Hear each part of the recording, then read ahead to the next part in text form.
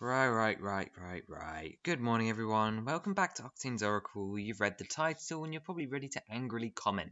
So, before I do my normal introductions and explain what's happening today, I first want to preface this with this.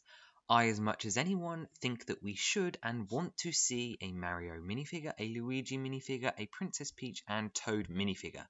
I am not here to tell you that that is an invalid opinion. I'm just here to share my opinion, which is going to be controversial. But everybody, as that should be very clear, this is my unscripted talk show, solo cast, whatever you want to call this, where I like to talk about Lego and everything that I'm thinking about in Lego at the moment. And as it should be very apparent today, I'm going to be talking about Lego Mario, and specifically what triggered this are the new rumors circulating about the Lego Mario D2C for this summer being a Peach's Castle. Great choice, Lego. I know this is highly desired. It's microscale. Great choice, Lego. I think that's better. Oh, I'm going to get so much hate for this. um, I liked the microscale Hogwarts. Now, I'm not a usual fan of microscale. I don't like oversized builds, and I much prefer playsets. So, a playscale Peach's Castle would have been better, but I'm really excited to see what they do with this. Now, never having really played Mario games and having more of an attachment to the NES and The Legend of Zelda, obviously, judging by the channel, um, I'm not going to pick this up unless it's amazing. I don't think this will make my list, but I am much more likely to pick it up because it's microscale, and I think that's just because I trust that it will look incredible. Now, I could be wrong. I haven't seen the set. I don't know anything about the set. But judging Lego's precedence with microscale, when I think back to stuff like the Shuttle Discovery, Saturn V, Pop-Up Book, just everything they've done with microscope, the Helicarrier even, I'm not worried about the exterior. Like, if it was play scale, I could be slightly worried. You'd end up with some dodgy walls, maybe some cut content for play features. You'd end up with a play set, which overall I would prefer, but I think this is going to look a lot nicer, and I'm not opposed to a Mario microfigure. But that's really not what we're here to talk about today. I've been meaning to do this for some time, and I think there'll be another Octane's Oracle in the future about why I love the way they've done Lego Mario. But to be honest, over the last year and a half, it has really warmed on me what they did with the license. I think it was incredibly clever how they choose to play it, and I think that really stands out. So I'm here to crush your dreams, really. I don't want Mario minifigures. I think we need the core four. Not even Bowser, just the core four. That's it. I mean, when I look back to characters I've seen in the Mario universe, I think what it comes down to me is I don't know how they transfer into minifigure scale.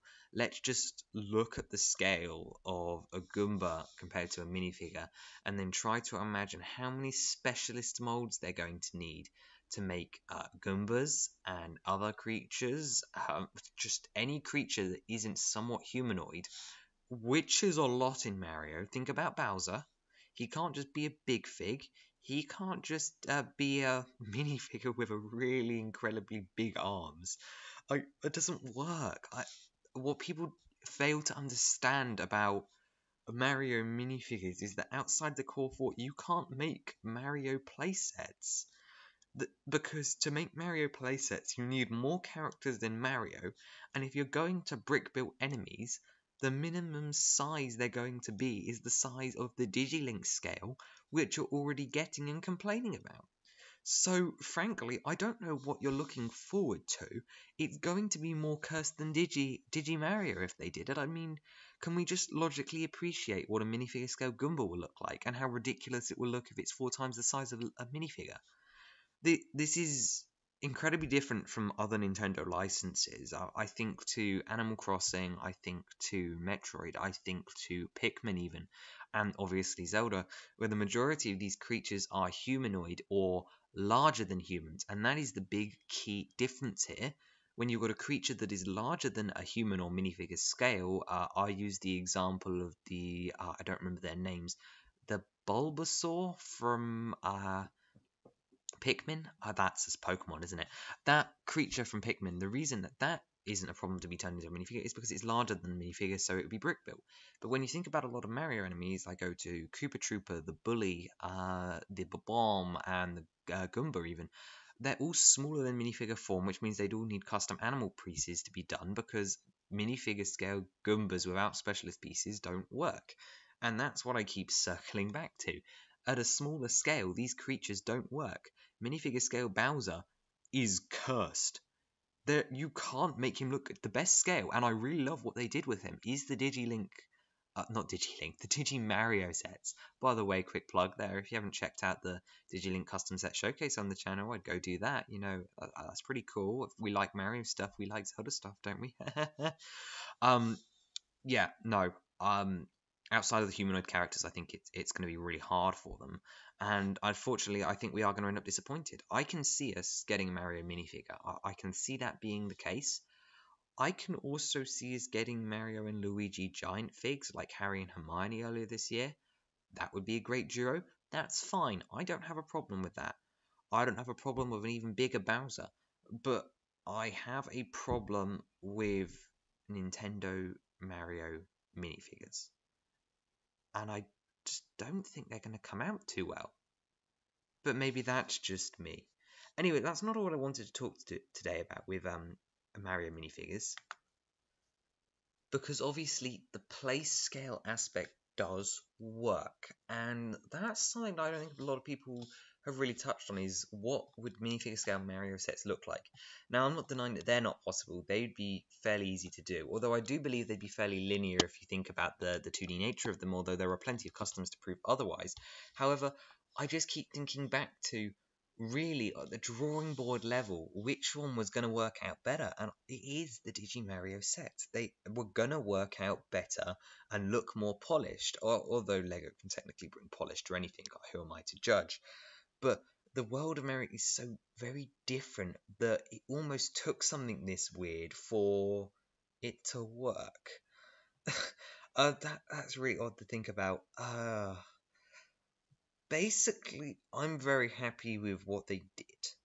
I think that Lego Mario came out really strongly, and while I'm glad that this microscale Peach's Castle is probably going to be our first big, like, non-course building set, besides the NES, I don't think this is going to be a trend. I think that we'll have 3 more years of the course, maybe some more intermittent Mario stuff, but I could see them just switching up Nintendo licenses every 3 years or so.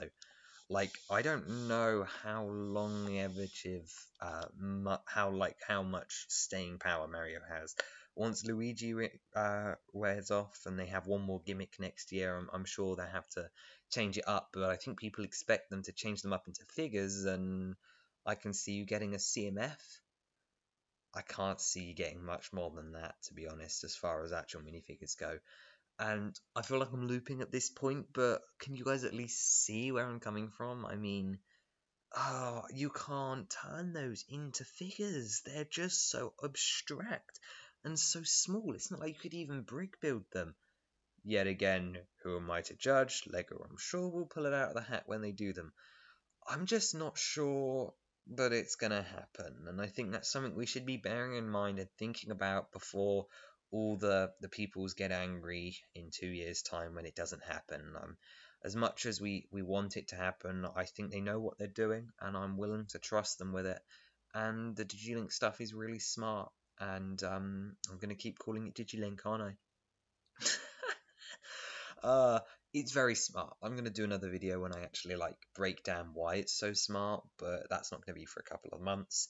In the meantime, I have more speculation to do elsewhere, and I just wanted to talk about this briefly. It's been on my mind since the leaks started circulating.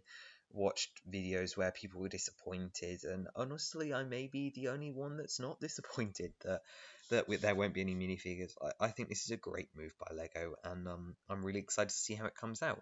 I'm sure I'll end up talking about it when it does come out, even if it's not in an Octane's Oracle.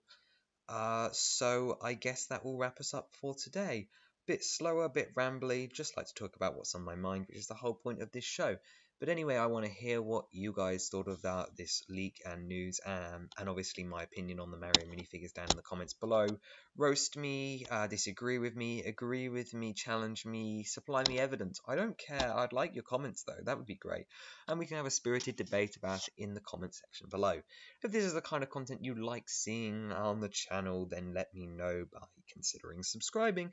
And obviously, the real chalk content that we do here on the channel comes every Monday and Friday, especially where we're ramping up for Custom Wave Showcase number 3 on Fridays. So stick around for that. In the meantime, I'll see you next week. Bye-bye.